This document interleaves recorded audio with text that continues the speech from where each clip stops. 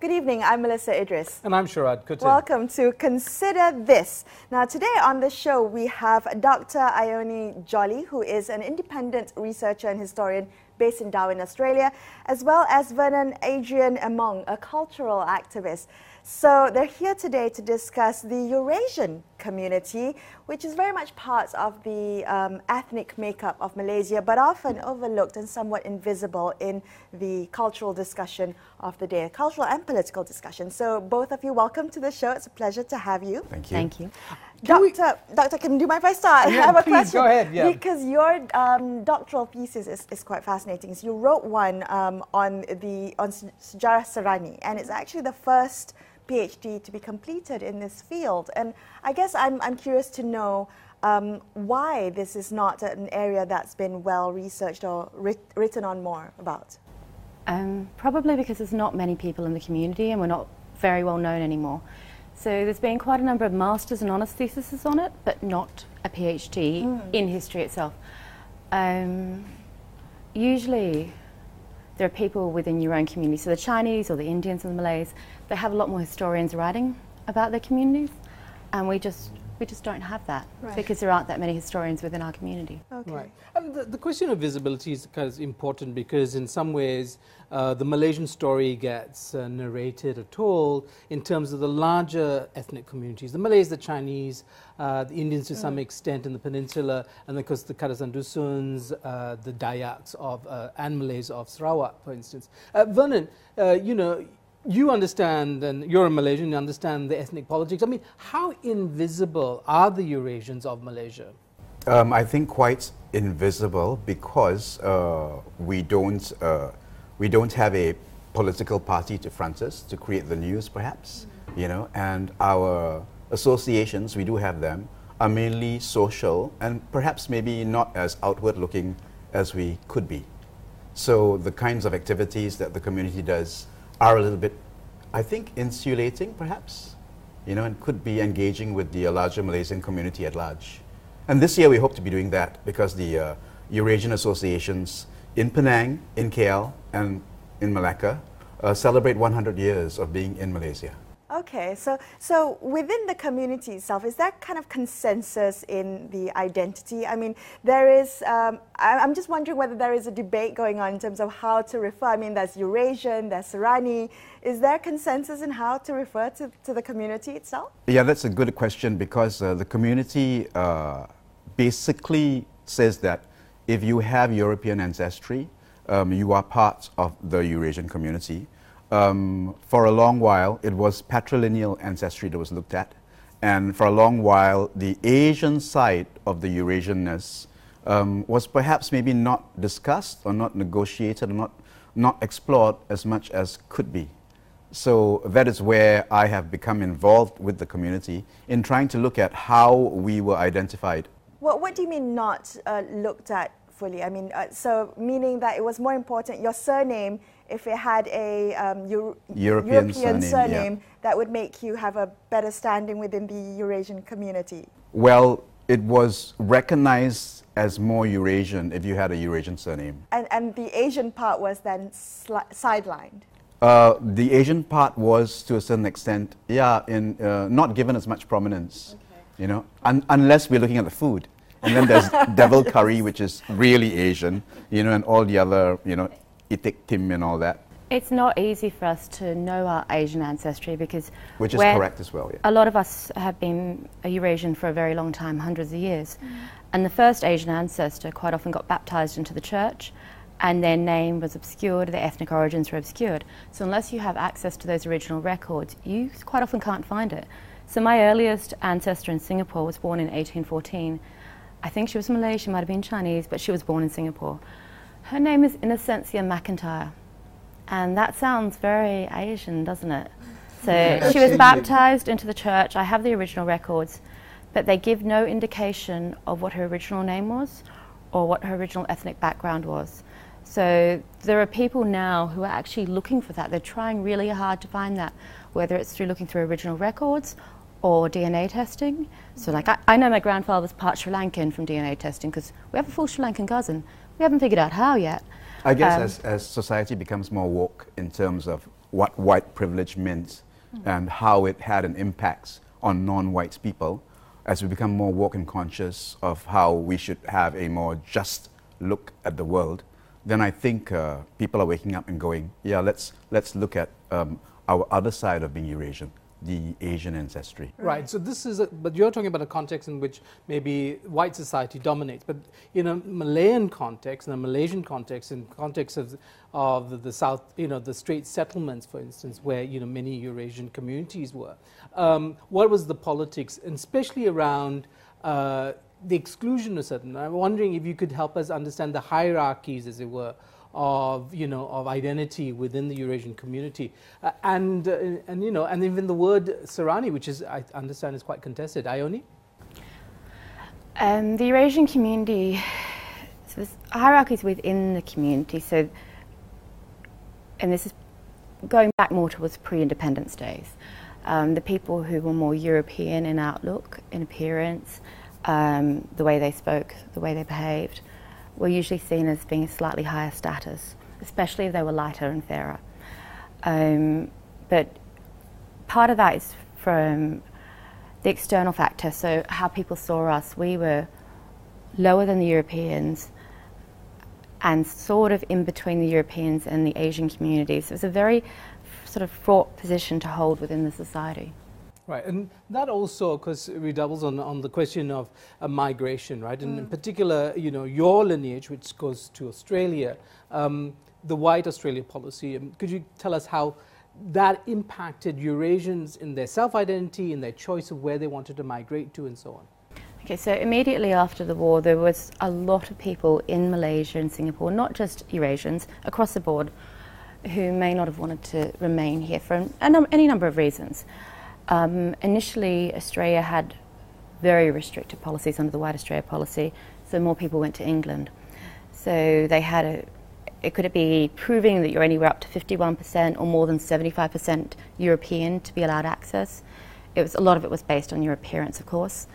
And as it progressed into the 60s, the policy started to loosen, so more people started to migrate. And when they got rid of the White Australia policy in 1973, obviously that's really ceased to matter. But yeah, the pre-war population probably more closely identified with the notion of being British or living in a British society, an English-speaking society, a Christian community. And when things started to change, perhaps they were looking for that in elsewhere. So whether that's Australia, England, Canada, Australia is probably just the closest place that they could access and the cheapest place in terms of shipping routes or airfares. Okay, well, we're going to continue this conversation in just a couple of minutes, so make sure you stay tuned to Consider This.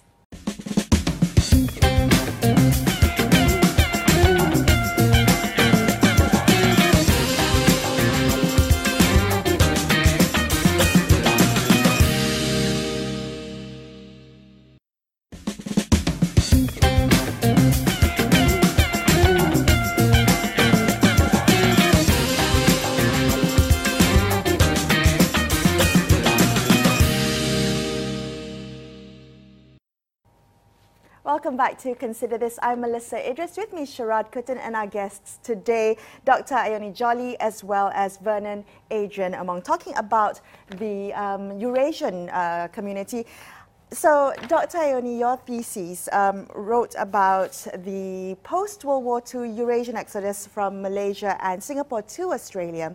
Now, I want to ask about the push factors and the pull factors. So what were some of the reasons, the rationale for leaving Malaysia and Singapore, and the reasons you mentioned just before the break, Australia could possibly be the cheapest, the closest and the cheapest place. So what did your research find?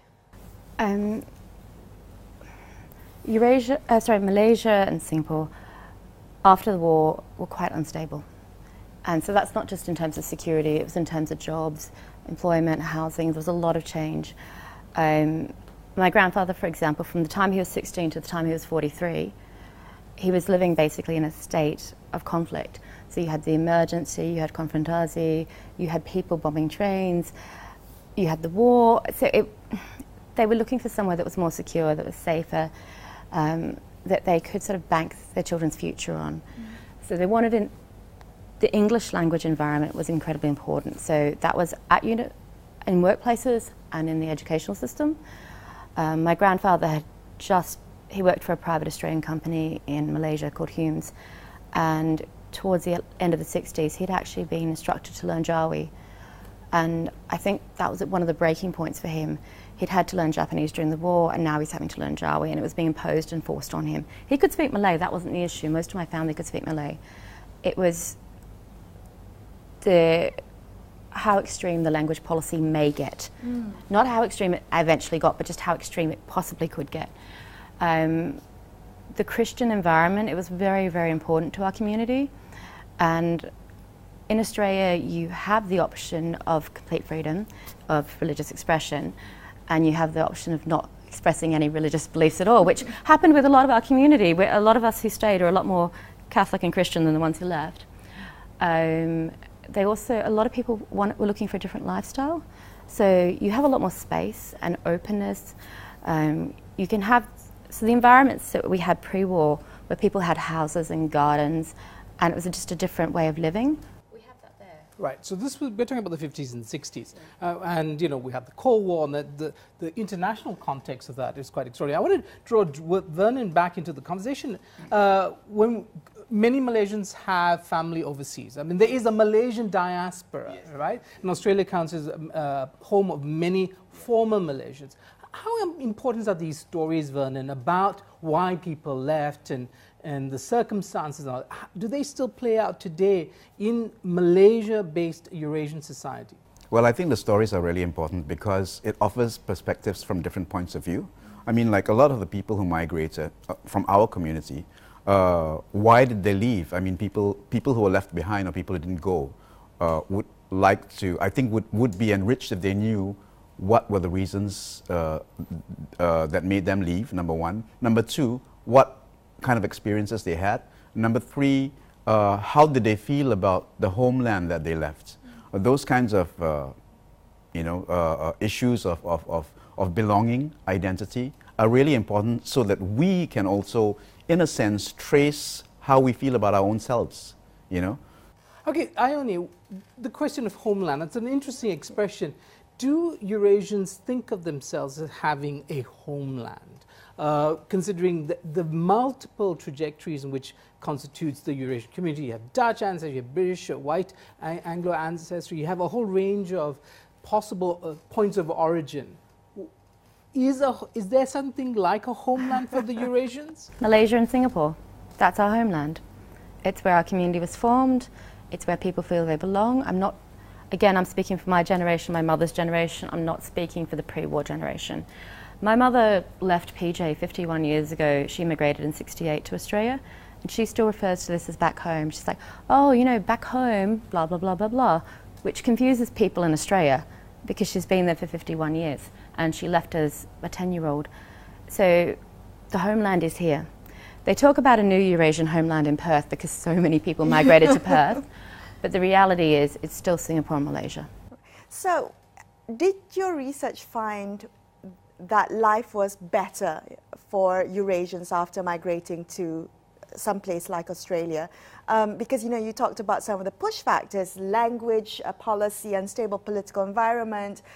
So was life better? Was the grass greener on the other side? I think it depends on the individual.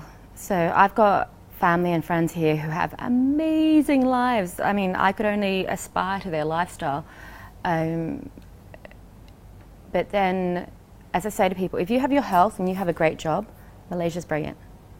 I think there are various issues that affect how one is happy or not happy when a question is asked. And from my own observations of people in my community, like for instance, I went to Australia to study. And when I did leave for Australia, I think there was a glimmer of hope in my parents' eyes that perhaps I might be the entry point for the family to settle in Australia. But I came back and I stayed. And a lot of people have asked me, do you regret? And I go, no, I came back because I felt I had a better chance with my Australian degree here in Malaysia, which proved to be correct.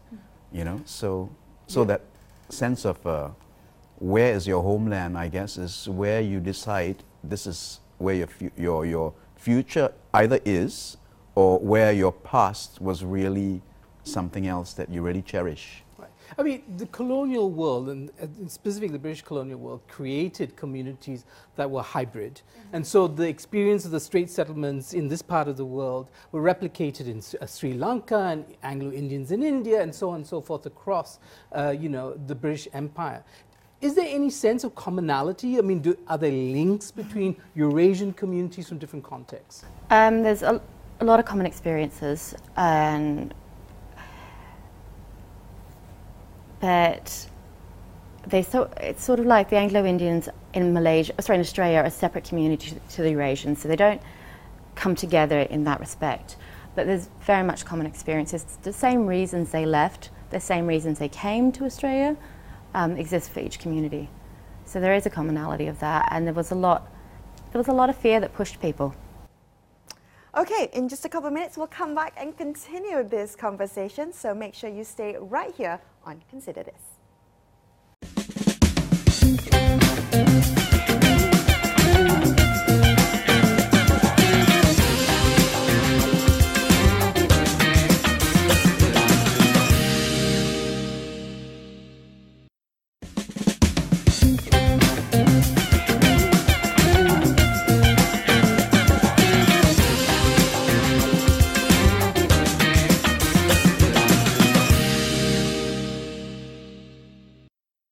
Welcome back to Consider This. I'm Melisa Idris, with me Sharaad Kutan, and we have on the show Dr. Ione Jolie as well as Vernon Adrian Among. So let's talk about the Eurasian community moving forward. Adrian, this is for you. Vernon, this is for you. I want to talk about the future identity and the relevance of the Eurasian community. Where do you see this in a Malaysian context? Well, in a Malaysian context, I think we're quite, we sit in a position that I feel is quite special and unique in that we are not a race. We kind of like transcend race because we're such a hybrid of so many races. And if you look at any particular Eurasian, or Sarani as I would like to identify as a Sarani, usually if I trace my ancestry, I've got Malay, Chinese, Indian, Portuguese, Spanish, French, Thai, Burmese, etc., etc. So that kind of positioning a Sarani as this multifarious racial group positions us as perhaps maybe being bridges of understanding between the different races. Right. Can you name us a few famous Malaysian Eurasians? I mean, whether it's on their father's side or their mother's side. Well, there is Tan Sri Rebecca Santamaria. Yeah. She was the ex-Secretary General of the Ministry of International Trade and Industry. Currently, she now sits on the ASEAN Secretariat in Singapore, highly positioned in government and policy. We have Ning Baizura's mother is a Sarani lady. There is Elvira Arul, who is the singer, and Russell Curtis, who are Eurasians. Who else is there? Elaine Daly. Do Eurasians find that because of their surname, they're often told that they're not Malaysian, or you don't have a Malaysian sounding surname? You ever get that? Yeah, of course. Okay, now the thing is, I look Malay. Okay, until I mention my name, then they look at me and go, "Are you Filipino or are you Sarawakian?" Not sure of what I might be because of the way I look and because of the sound of my name. But my name isn't very European either, so I get away with being recognized as either Sarawakian or Sabahan. Right. And I'm not, I'm Penang Sarani.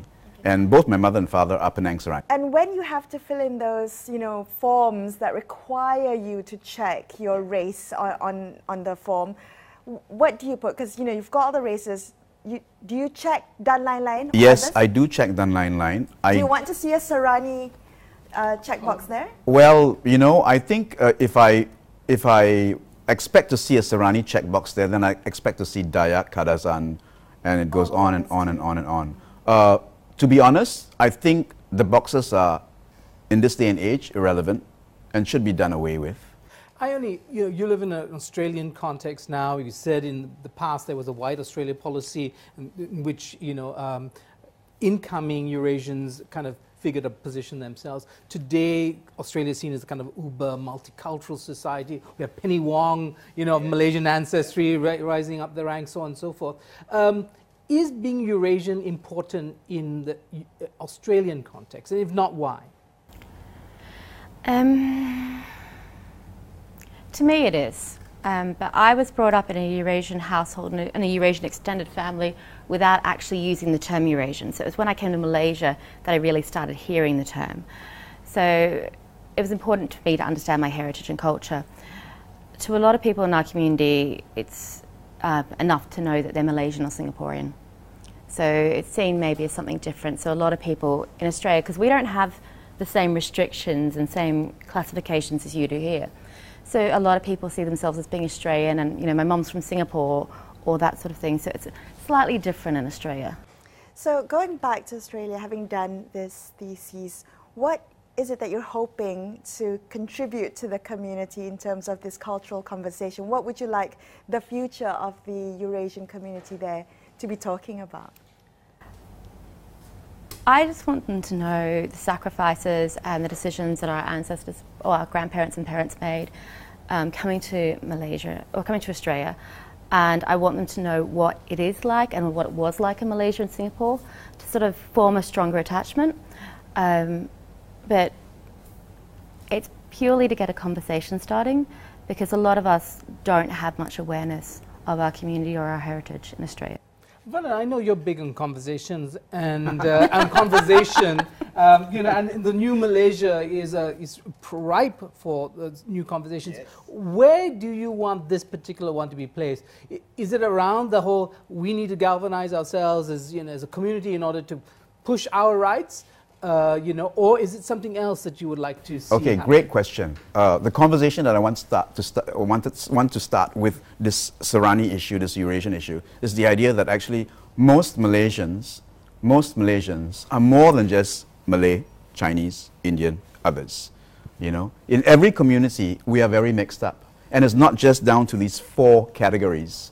There are Javanese, there are Acehnese, there are Sumatrans, there are Hakkas, there are Hokkiens, there are Cantonese, there are Tamils, there are Ceylonese, there are Gujaratis, etc. And this is what makes Malaysia such a wonderful country, because of the multiplicity of, if you want to call it, races or ethnicities or identities. And the more we kind of recognize each other as being so different, then maybe we might be able to get along better with each other, you know, and really appreciate the diversity rather than, you know, close up ourselves and become navel-gazing. Yeah, and it's so, I mean, we're so polarized according to race here. Correct. So trying to break down those walls is a difficult conversation, perhaps one that many Malaysians don't know how to have yet. And I'm trying to have it with my own community by coming up with the Sarani issue, you know, because I have a lot of people within the Eurasian community who are saying to me, why do you want to use the word Sarani? That's a Malay word. It's not our mother tongue. And I turn to them and I say, what do you think our ancestors spoke before the British came? Just before the British came, what do you think we spoke? Because the love letters between Francis Lights, the British guy who's said to have founded Penang, right, to his Sarani wife, right, Martina Roselles, was in Jawi Melayu. So Martina Roselles probably didn't speak any English. You know, and so there is this interesting idea of like communities that kind of like floated between languages and cultures, and that's what I want to bring up in terms of the Sarani story. And you know, finally, AWANI, the story of Australia is a fascinating one. Perhaps it requires an entirely new show, but that shift, is it complete? I mean, the idea that Australia is a multicultural society and everybody in some ways is equal. You have 1 minute. I think the shift has really been complete. When I was small, you know, we went to the Asian food store, the one store that sold Asian food. Now you can go to the local Coles near our house and buy ikan bilis and ketchup manis. At least in terms of Darwin, that shift is complete. There might still be pockets in southern Australia where they still need a little bit of work, but Darwin, the shift is... This is Darwin's Asian. Darwin's Asian, yeah. Darwin's just southern Asia, you know. All right. Yeah, unfortunately. Antipodean Asia. Okay. That's all the time we have. Thank you so much, guys, for being on the show. It's been such a pleasure speaking with you tonight. Thank you. I'm Melisa Idris, with me Sharaad Kut, and we are signing off for this episode of Consider This, and we will catch you soon on the next one. See you then.